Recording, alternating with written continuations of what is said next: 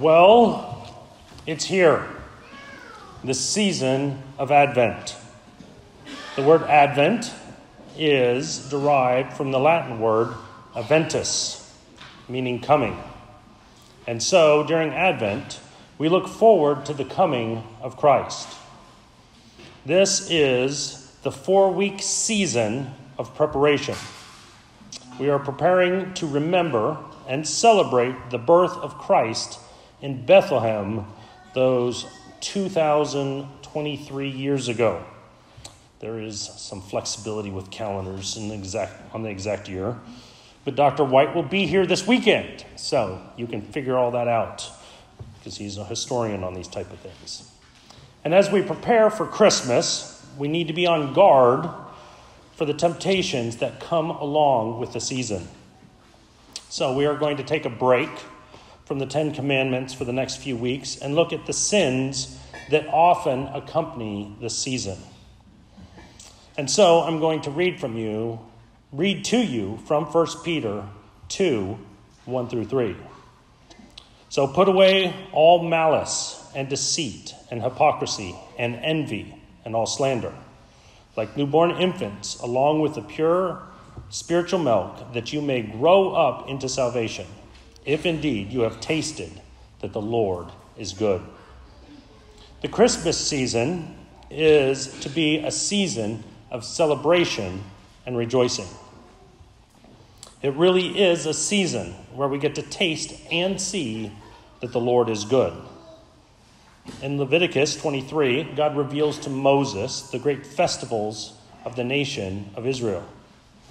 And in the liturgical calendar of Israel, only one of the 365 days was set apart to afflict their souls, and that was the Day of Atonement.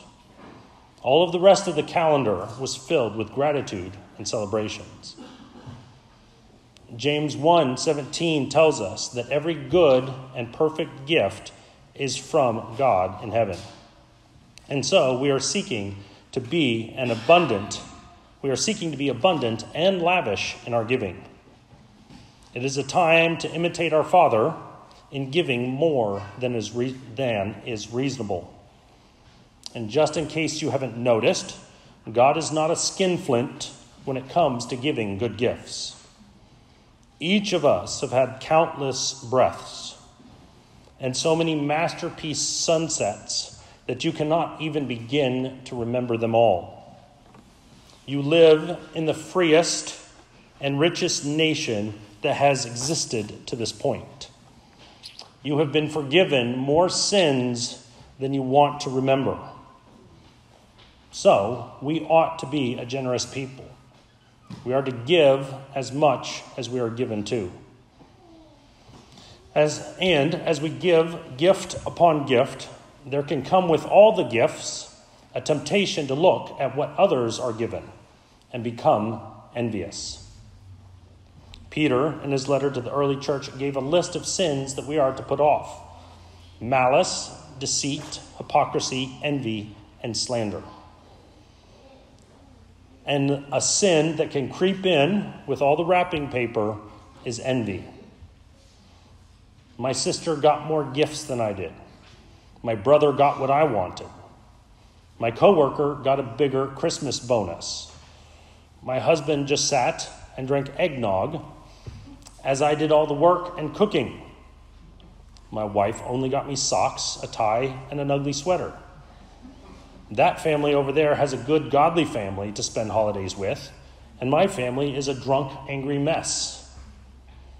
There are so many different opportunities to be envious.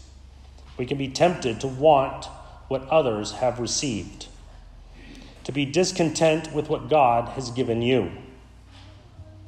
Another word in the Bible that is closely associated with envy is covetousness.